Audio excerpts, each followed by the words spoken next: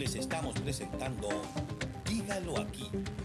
Hace unos minutos hablábamos de esta terrible tragedia que enluta a dos hogares venezolanos, pero que también conmueven a la opinión pública en general. Pues estamos hablando de dos beisbolistas muy queridos que han fallecido en virtud de estos modus operandi que se generan en las carreteras venezolanas, en donde colocan piedras, tachuelas, objetos el famoso Miguelito. Los Miguelitos, que son una especie de clavos allí en la vía para accidentar quienes van en la vía y posteriormente a atracarlos. No les importa si la gente pierde la vida o no, en este caso como ha ocurrido con estos dos importantes beisbolistas venezolanos. Vemos situaciones como estas que se presentan y que lamentablemente es parte del día a día, y como lo decíamos nosotros hoy, lo estamos visibilizando por estas dos figuras importantes, pero esto ocurre todos los días en las carreteras de Venezuela. Para hablar un poco de ello tenemos a Javier Ignacio Mallorca, él es periodista y miembro del Observatorio Venezolano del Crimen Organizado. ¿Cómo estás, Javier Ignacio? Hola, buenas noches, ¿cómo están? Un placer. Bueno, lamentablemente pues teniendo que reseñar este tipo de informaciones, este tipo de historias, pero visibilizan lo que ocurre constantemente en Venezuela y pareciera que a nadie le interesa tomar cartas en el asunto, Javier Ignacio.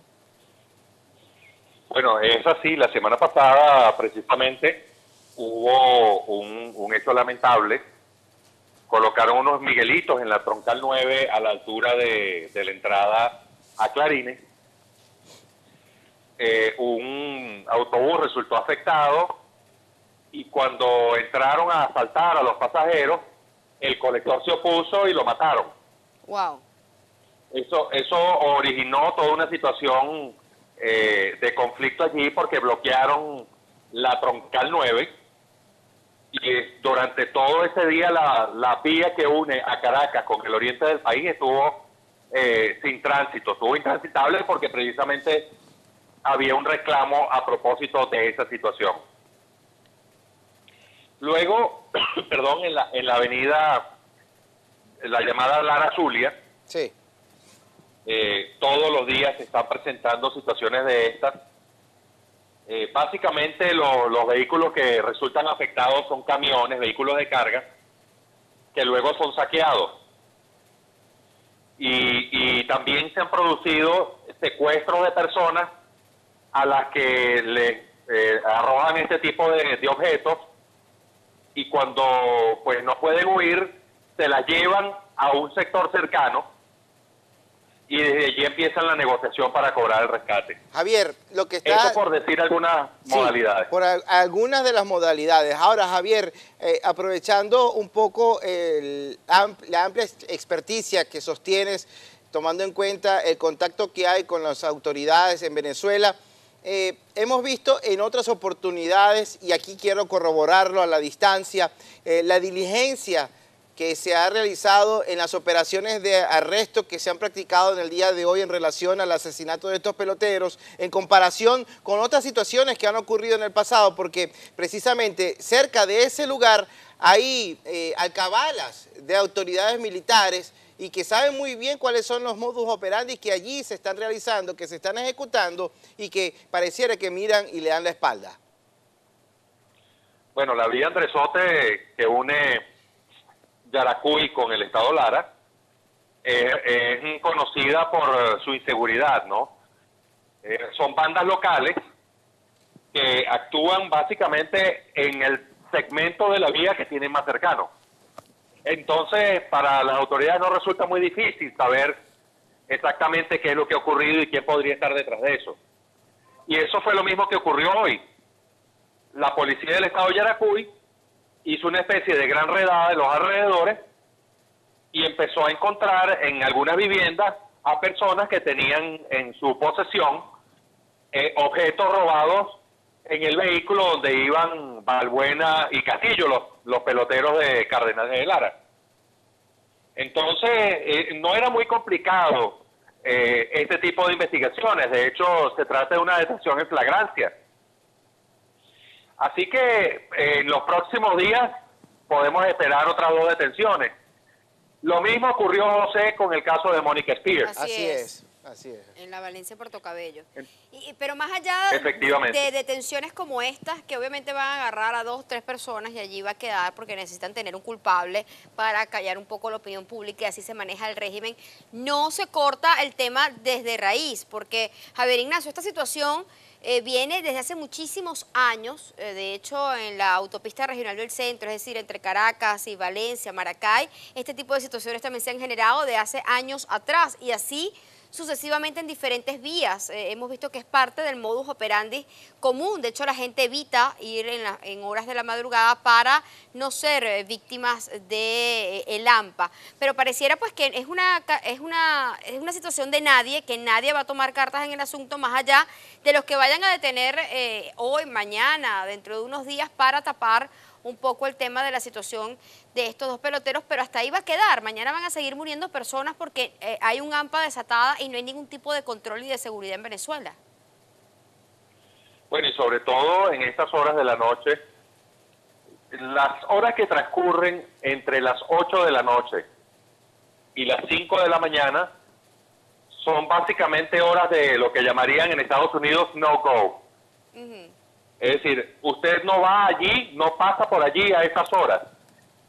Eso se trata de la Troncal 9, la autopista regional del centro, especialmente en los límites entre Aragua y Miranda.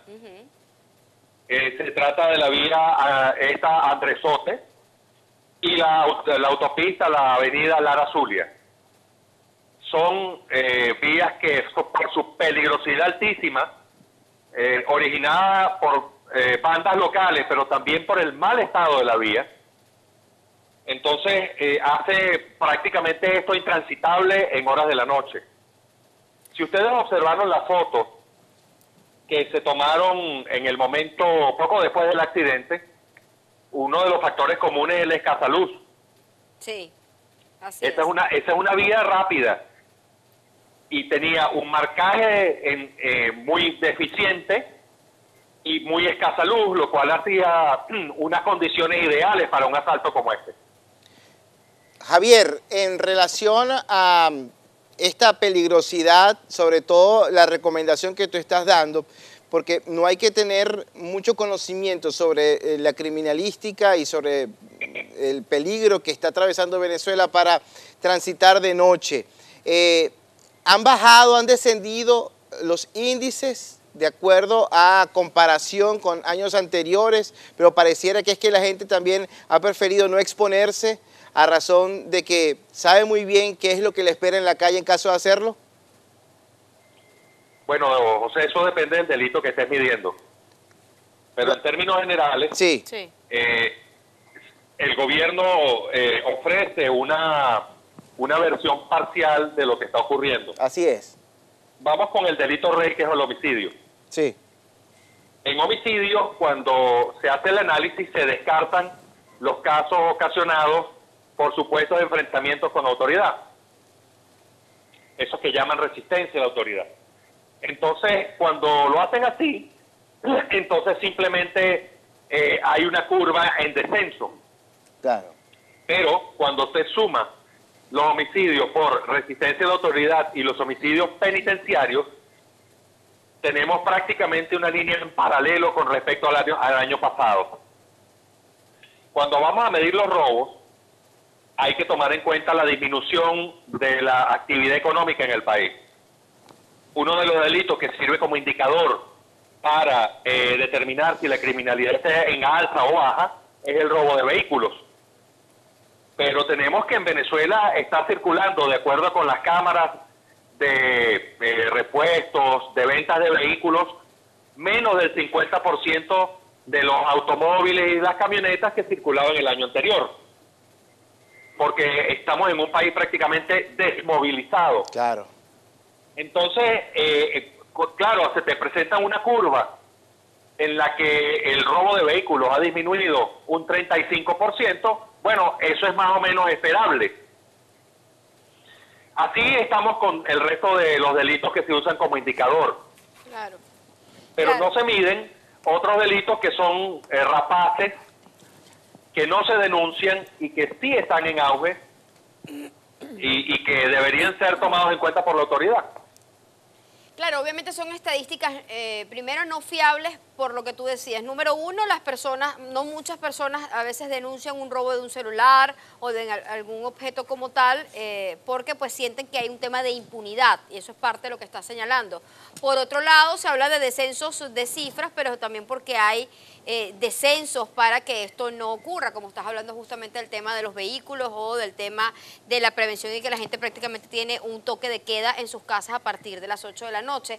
Y es parte de ver esto en una gran fotografía y no solamente el pedacito como lo hace el régimen y que lo que hace es cambiar las realidades a la hora de presentarlo. Muchísimas gracias, Javier Ignacio Mallorca, periodista venezolano y miembro del Observatorio Venezolano del Crimen Organizado. Un abrazo a la distancia, Javier. Y sobre Saludos. todo ese trabajo que constantemente hace Así es. de investigación y de estar allí a la hora de proponer este tipo de temas. Tenemos que hacer pausa. Ya venimos con más de Dígalo Aquí.